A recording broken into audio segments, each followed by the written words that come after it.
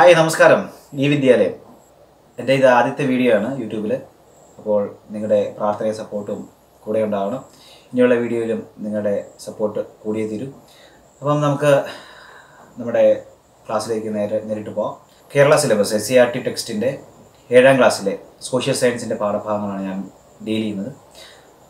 അപ്പോൾ പാഠത്തിലേക്ക് കടക്കുന്നതിന് മുമ്പ് നമുക്ക് ചെറിയൊരു കഥ കേട്ടിട്ട് മുമ്പോട്ട് പോകാം. അപ്പോൾ എന്നെ കേട്ടിരിക്കുന്ന കുട്ടികളൊക്കെ ശ്രദ്ധയോടുകൂടി ഈ കഥയൊന്ന് കേൾക്കുക. ഈ കഥ കേട്ട് കഴിഞ്ഞാൽ നിങ്ങൾക്ക് മനസ്സിലാവും സോഷ്യൽ സയൻസ് വലിയ പാഠമൊന്നുമല്ല, ചെറിയൊരു കഥയിലൂടെ ഓർത്തിരിക്കാൻ പറ്റുന്ന കാര്യങ്ങളാണെന്ന് മനസ്സിലാക്കാൻ സാധിക്കും.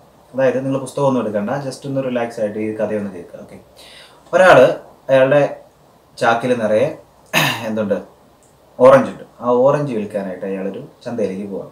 ചന്തയിലേക്ക് പോയി കഴിഞ്ഞപ്പോഴത്തേക്കും അവിടെ ചെന്ന് കഴിഞ്ഞപ്പം ഇയാൾ സാധാരണ ഇരിക്കുന്ന സ്ഥലത്ത് വന്നിട്ട് ചാക്കൊക്കെ വെച്ച് വിരിച്ച് വൃത്തിയായി കച്ചവടത്തിന് ഇരിക്കുമ്പോഴത്തേക്കും അവിടെ കച്ചവടത്തിൽ ചന്തയിലെ ഉടമസ്ഥൻ എന്ത് ചെയ്തു, പറഞ്ഞു ഇവിടെ ഇനി കച്ചവടം ചെയ്യാൻ പറ്റില്ല.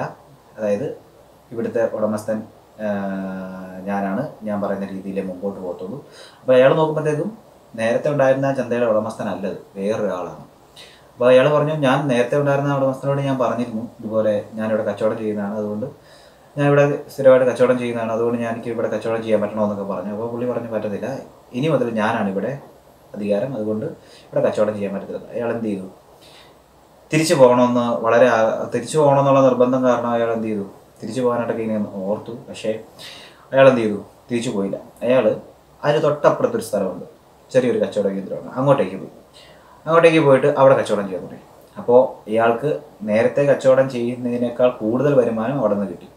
അയാൾ എന്ത് ചെയ്തു, സ്വാഭാവികമായും ഇയാൾ ഇവിടെ ഈ അധികാരമൊക്കെ മാറി അല്ലെങ്കിൽ ഉടമസ്ഥനൊക്കെ മാറിയതുകൊണ്ട് ഇവിടെ കച്ചവടം ചെയ്യാതെ അയാൾ എന്ത് ചെയ്തു, മറ്റൊരു സ്ഥലത്തേക്ക് പോയി കച്ചവടം ചെയ്തു. അവിടെ നല്ല കച്ചവടം കിട്ടുന്നുണ്ട്. അങ്ങനെ കച്ചവടം ചെയ്ത് കഴിഞ്ഞപ്പോഴത്തേക്ക് അയാൾക്ക് ഒരുപാട് വരുമാനമായി.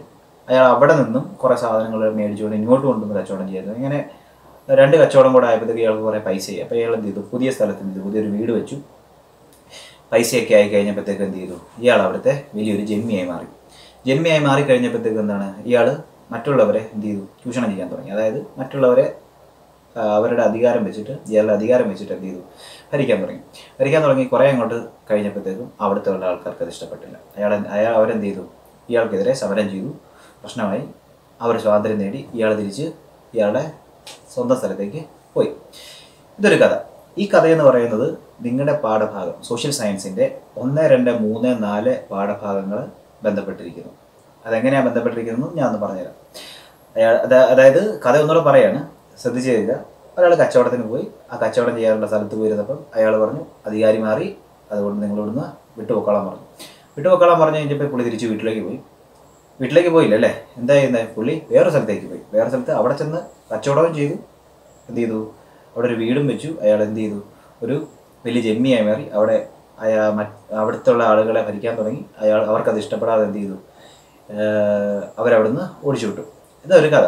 ഓക്കെ, ഈ കഥയിൽ നിന്ന് 4 പാഠഭാഗം എങ്ങനെ വരുന്നത് നമുക്ക് നോക്കാം. ആദ്യത്തെ എന്ന് പറയുന്നത് യൂറോപ്പ് ഇൻ ട്രാൻസിഷൻ എന്ന് പറയുന്ന പാഠഭാഗമാണ്. അതിൻ്റെ മലയാളം എന്ന് പറയുന്നത് യൂറോപ്പ് പരിവർത്തന പാതയിൽ നിന്നുള്ളതാണ്. ഓക്കെ, അപ്പോൾ ഇംഗ്ലീഷ് മീഡിയം മലയാളം മീഡിയം രണ്ടും കൂടെ ഒരുമിച്ചാണ് നമ്മൾ ഡീൽ ചെയ്യുന്നത്. ഓക്കെ, അതുകൊണ്ട് നിങ്ങൾക്ക് വളരെ എളുപ്പമായിരിക്കും, ശ്രദ്ധിക്കുക. അപ്പോൾ എന്താ പറഞ്ഞു വന്നേ, യൂറോപ്പിൻ ട്രാൻസിഷൻ. ഓക്കെ, യൂറോപ്പിൽ ഒരു പരിവർത്തനം ഉണ്ടായത്. പരിവർത്തനം എന്ന് പറയുന്നത് അധികാരി മാറി. എന്താണ്, ഈ കച്ചവടം ചെയ്യാനായിട്ട് ഇവിടെ പറ്റത്തില്ല എന്ന് പറയുന്ന ആൾ മാറി. നേരത്തെ ഉള്ള ആളായിരുന്നപ്പോൾ കച്ചവടം ചെയ്യായിരുന്നു, ഇപ്പോൾ ഉള്ള ആളായതുകൊണ്ട് കച്ചവടം ചെയ്യാൻ പറ്റത്തില്ല. ഓക്കെ, അതാണ് ഫസ്റ്റ് ചാപ്റ്റർ, യൂറോപ്പിൻ ട്രാൻസിഷൻ. ഒരു പ്രശ്നം ഉണ്ടായി കഴിഞ്ഞപ്പോഴത്തേക്കും ഇയാൾ പ്രശ്നം പരിഹരിക്കാൻ വേറെ സ്ഥലത്തേക്ക് പോയി. അതാണ് ഫ്രം ട്രേഡ് ടു പവർ. എന്താണ്, കച്ചവടത്തിൽ നിന്നും അധികാരത്തിലേക്ക് വന്നു. ഓക്കെ, അയാൾ അവിടെ ചെന്ന് കച്ചവടം ചെയ്തു, വേറെ സ്ഥലത്ത് നിന്ന് കച്ചവടം ചെയ്തു, വീടുണ്ടായി, അധികാരമുണ്ടായി, ജന്മിയായി മാറി. ഓക്കെ, രണ്ടാമത്തെ. ഇനി മൂന്നാമത്തെന്ന് പറഞ്ഞാൽ റെസിസ്റ്റൻസ് ആണ് the first war of independence. ഇങ്ങനെ ജന്മിയായ ആളെ അവിടെ ഉള്ള ആൾക്ക് ഇഷ്ടപ്പെട്ടില്ല. അയാൾ എന്ത് ചെയ്തു, സമരം ചെയ്ത് റെസിസ്റ്റൻസ് ആണ് the first war of independence. അതായത് ചെറുത്തുനിൽപ്പും 1ാം സ്വാതന്ത്ര്യ സമരം. അങ്ങനെ സമരങ്ങളെല്ലാം ചെയ്ത് കഴിഞ്ഞപ്പോഴത്തേക്കും അടുത്ത 4ാമത്തെ പാഠത്തിലേക്ക് വന്നത് എന്താ, ഇന്ത്യ ടുവേർഡ്സ് എ ന്യൂ എറ. എന്താണ്, ഇന്ത്യ ഒരു പുതിയ യുഗത്തിലേക്ക്. അതായത് അപ്പം സ്ഥലം ഏതാണെന്ന് മനസ്സിലായി, പുതിയ സ്ഥലം അല്ലേ, ഇന്ത്യയിൽ എന്ത് ചെയ്തു, ആൾക്കാർക്ക് സ്വാതന്ത്ര്യം കിട്ടി. കാരണം ഈ ജന്മി അവർക്ക് ഇഷ്ടപ്പെട്ടില്ല, അതുകൊണ്ട് ഫൈറ്റ് ചെയ്ത് അവരെന്ത് ചെയ്തു, സ്വാതന്ത്ര്യം പ്രാപിച്ചു. ഇങ്ങനെ ഈ 4 പാഠഭാഗവും പരസ്പരം ബന്ധപ്പെട്ടിരിക്കുന്നു. 5, 6 ചാപ്റ്റർ എന്ന് പറഞ്ഞാൽ എക്കണോമിക് റിസോഴ്സ്, സാമ്പത്തിക റിസോഴ്സുകൾ, പിന്നെ മാപ്പിൻ്റെ ഒരു ചാപ്റ്റർ വരുന്നുണ്ട്, പിന്നെ എർത്ത് ആൻഡ് ബയോസ്ഫിയർ വരുന്നുണ്ട്. ഓക്കെ, ഇതുമായിട്ട് പാർഷ്യലി ബന്ധമില്ല. ഓക്കെ, എനിവേ ഈ 4 പാഠഭാഗം പരസ്പരം ബന്ധപ്പെട്ടിരിക്കുന്നു. ജസ്റ്റ് ഫോർ ഇൻഫർമേഷൻ പറഞ്ഞു എന്നേ ഉള്ളൂ. ഇനി ആദ്യത്തെ പാഠം യൂറോപ്യൻ ട്രാൻസിഷൻ എന്ന് പറയുന്ന പാഠഭാഗത്തിലേക്ക് നമ്മൾ നേരിട്ട് വരാം. ഓക്കെ, അപ്പോൾ ഞാൻ 7ാമത്തെ പേജും 8ാമത്തെ പേജും പുസ്തകം ഒന്ന് എടുത്തു വെക്കുന്നത് വളരെ നല്ലതായിരിക്കും. 7ാമത്തെ പേജും 8ാമത്തെ പേജും മാത്രമാണ് ഈ വീഡിയോയിൽ ചെയ്യുന്നത്. കാരണം നിങ്ങൾക്ക് ഒരു 20 മിനിറ്റ് അല്ലെങ്കിൽ 40 മിനിറ്റ് മാക്സിമം കോൺസെൻട്രേറ്റ് ചെയ്തിരിക്കാൻ പറ്റത്തുള്ളൂ. ഇത് ഏകദേശം ഒരു 20 മിനിറ്റ് ഒക്കെ വരുമായിരിക്കും ഈ വീഡിയോ. ഓക്കെ, അതുകൊണ്ട് ഞാൻ 8ാമത്തെ പേജ് ആദ്യം ഒന്ന് എടുക്കാൻ പറയുകയാണ്. 7 ഉണ്ട്, ഹഗിയ സോഫിയ എന്ന് പറയുന്ന ഒരു മൊനുമെൻറ്റിൻ്റെ പടമൊക്കെ ഉണ്ട്. പക്ഷേ 8ാമത്തെ പേജ് ഒന്ന് എടുക്കണം, കാരണം അതിൽ നിന്ന് നമുക്ക് 7ാമത്തിലേക്ക് വരാം. ഓക്കെ, 8ാമത്തെ പേജിൽ ഒരു മാപ്പ് കൊടുത്തിട്ടുണ്ട്, യൂറോപ്പിൻ്റെയും ഏഷ്യയുടെയും ഒരു മാപ്പ്. ഓക്കെ, അപ്പോൾ അതിൻ്റെ ഇടയിൽ ഒരു സ്ഥലം കോൺസ്റ്റാന്റിനോപ്പിൾ എന്ന് പറയും. അപ്പം നിങ്ങൾക്ക് മനസ്സിലാവും മാപ്പിൽ നിന്ന് ഈസി ആയിട്ട് യൂറോപ്പിൽ നിന്നും ഏഷ്യയിലേക്ക് വരാനുള്ള ഒരു മാർഗ്ഗമാണ് കോൺസ്റ്റാന്റിനോപ്പിൾ. ഓക്കെ, അതായത് ഇയാൾ കച്ചവടം ചെയ്യാനായിട്ട് ചന്തയിലേക്ക് വരുന്ന വഴിയാണെന്ന് ഓർക്കുക. ഈ വഴിയാണ് തടഞ്ഞത്, ഇവിടെ കച്ചവടം ചെയ്യാൻ പറ്റത്തില്ലെന്ന് പറഞ്ഞു. ആരാ പറഞ്ഞത്? പുതിയ ഉടമസ്ഥൻ, ചന്തയുടെ പുതിയ ഉടമസ്ഥൻ. എങ്ങനെ വന്നേ?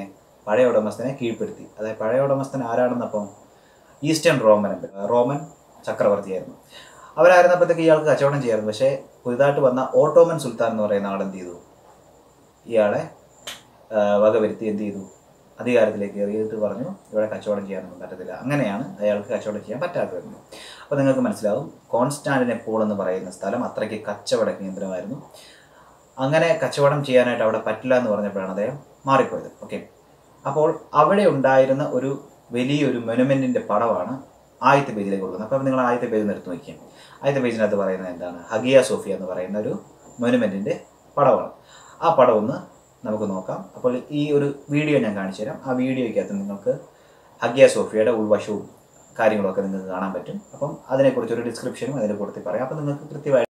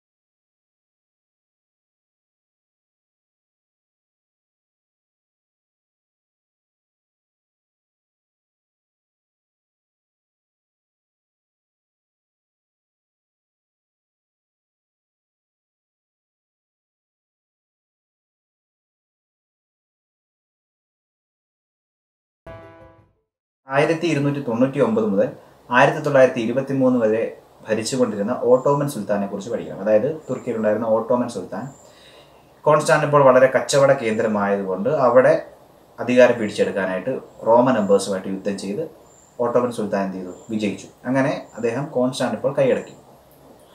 റോമൻ എംപേഴ്സ് എന്ന് പറയുന്നത് ക്രിസ്ത്യാനിറ്റിക്ക് വളരെ പ്രാധാന്യം കൊടുത്തിരുന്ന ആളായിരുന്നു, ക്രിസ്ത്യാനിറ്റിക്ക്. അപ്പം ജസ്റ്റീനിയൻ ചക്രവർത്തിയുടെ കാലത്താണ് ഹഗിയ സോഫിയ പണിതെന്ന് പറഞ്ഞത്. അപ്പോൾ ക്രിസ്ത്യൻ മെത്തഡോളജി അല്ലെങ്കിൽ ക്രിസ്ത്യൻ കൾച്ചർ കൂടി ചേരുന്ന ഒരു പള്ളിയായിരുന്നു എന്ത്? Hagia Sophia.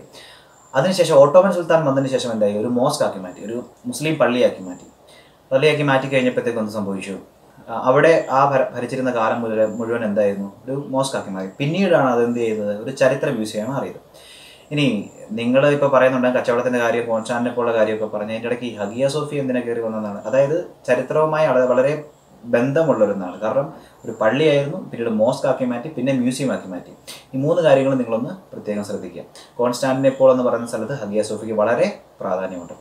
ഇനി നേരെ കോൺസ്റ്റാന്റിനോപ്പിളിലേക്ക് വരാം. ഹഗിയ സോഫിയയുടെ കാര്യം ഇത്രയൊക്കെ മതി. അപ്പോൾ കോൺസ്റ്റാന്റിനോപ്പിൾ എന്ന് പറയുന്നത് ഞാൻ നേരത്തെ പറഞ്ഞു വളരെ കച്ചവട പ്രാധാന്യമുള്ള സ്ഥലമായിരുന്നു. ഓക്കെ, കോൺസ്റ്റാന്റിനോപ്പിളിനെ കുറിച്ച് പറയുന്ന 3 കാര്യങ്ങൾ അടുത്ത പേജിൽ കൊടുത്തിട്ടുണ്ട്. ജസ്റ്റ് ഒന്ന് നോക്കുക. ഒന്നാമത്തെ പ്രത്യേകത എന്ന് പറയുന്നത് സെൻറ്റർ ഓഫ് നോളജ്, അറിവിൻ്റെ കേന്ദ്രമായിരുന്നു കോൺസ്റ്റാന്റിനോപ്പിൾ. ഇനി രണ്ടാമത് പറയുന്നത് aboard of scholars and treasure trove to scholarly text, പണ്ഡിതന്മാരുടെയും അമൂല്യ ഗ്രന്ഥങ്ങളുടെയും കേന്ദ്രമായിരുന്നു എന്ത് കോൺസ്റ്റാന്റിനോപ്പിൾ.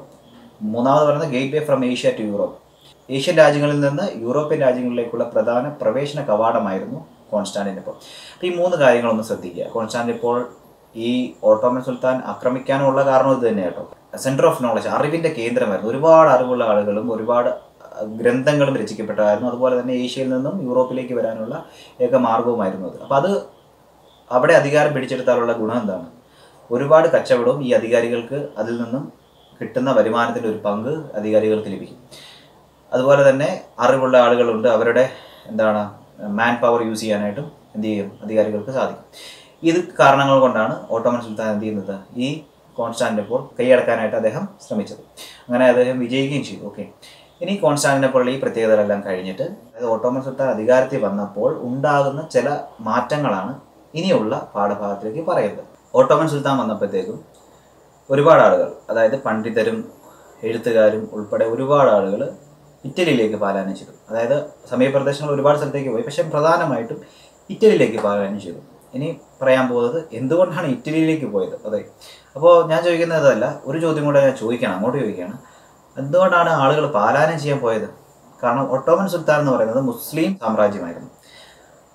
റോമൻ എംപേഴ്സ് എന്ന് പറയും, ഈസ്റ്റേൺ റോമൻ എംപേഴ്സ്, കിഴക്കൻ റോമൻ സാമ്രാജ്യം എന്ന് പറയുന്നത് ക്രിസ്ത്യാനിറ്റിയെ ബേസ് ചെയ്തുള്ളതായിരുന്നു. ഒരു അധികാരമാറ്റം വന്നപ്പോഴത്തേക്കും എന്ത് ചെയ്തു, ആളുകൾക്ക് കൂടുതൽ ഇഷ്ടം റോമൻ എംപേഴ്സ് ആയിരുന്നു. അതായത് നിങ്ങളൊരു കാര്യം മനസ്സിലാക്കിയാൽ മതി, ബാഹുബലിയാണോ നിങ്ങൾക്കിഷ്ടം അതോ ബല്ലാൽ ദേവനാണോ നിങ്ങൾക്കിഷ്ടം?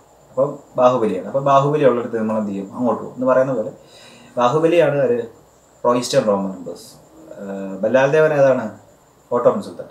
ഞാനിത് ജസ്റ്റ് ഒരു എക്സാമ്പിളിന് വേണ്ടി പറഞ്ഞു തന്നേ ഉള്ളൂ കേട്ടോ. പരീക്ഷയ്ക്ക് ബാഹുബലിയാണ് ബല്ലാൽ ദേവനാണ് ആക്രമിച്ചതെന്നൊന്ന് എഴുതി വെക്കരുത്. ഓക്കെ, അപ്പോൾ ഇറ്റലിയിലേക്ക് പാലായനം ചെയ്തു. ഓക്കെ, 1453 1453 ഇതെല്ലാം സംഭവിക്കുന്നത്. ഓക്കെ, ഇനി ഇറ്റലിയിലേക്ക് പോകാനുള്ള പ്രധാനപ്പെട്ട കാരണങ്ങൾ നമുക്കൊന്ന് നോക്കാം. ഓക്കെ, അതാണ് അടുത്ത ഇതിലേക്ക് വരുന്നത്. ഞാൻ ഈ പുസ്തകത്തിലുള്ള കാര്യങ്ങൾ ഡയറക്റ്റ്ലി അങ്ങനെ വായിക്കുന്നില്ല, നിങ്ങളത് വായിച്ചിട്ട് ഈ വീഡിയോ കാണുമ്പോഴത്തേക്കും നിങ്ങൾക്ക് മനസ്സിലാവും. ഞാൻ 2 പേജ് വീതമാണ് ഓരോ വീഡിയോയിൽ എടുക്കുന്നത്. കാരണം ഒരു 20 മിനിറ്റ് അല്ലെങ്കിൽ 10 മിനിറ്റ് അതിൻ്റെ കൂടുതൽ നമുക്കൊരു കാര്യത്തിൽ കോൺസെൻട്രേറ്റ് ചെയ്യാൻ പറ്റത്തില്ല. അപ്പോൾ നിങ്ങൾ ടേക്ക് എ ബ്രേക്ക്. അപ്പോൾ അടുത്ത എപ്പിസോഡിൽ നമുക്ക് കാണാം എന്തുകൊണ്ടാണ് ഇറ്റലിയിലേക്ക് പോയത്, ബാഹുബലിയുടെ സൈഡിലേക്ക് പോയത്. അപ്പോൾ ആ വീഡിയോയ്ക്ക് വേണ്ടി വെയിറ്റ് ചെയ്യുക. എൻ്റെ ഏറ്റവും പുതിയ യൂട്യൂബ് ചാനലാണ്, ആദ്യത്തെ വീഡിയോ ആണ്. എല്ലാവരുടെയും പ്രാർത്ഥനയും സപ്പോർട്ടും ഉണ്ടാവണം. അതുകൊണ്ട് സബ്സ്ക്രൈബ് ചെയ്യുക, ലൈക്ക് ചെയ്യുക, ഷെയർ ചെയ്യുക. Thank you.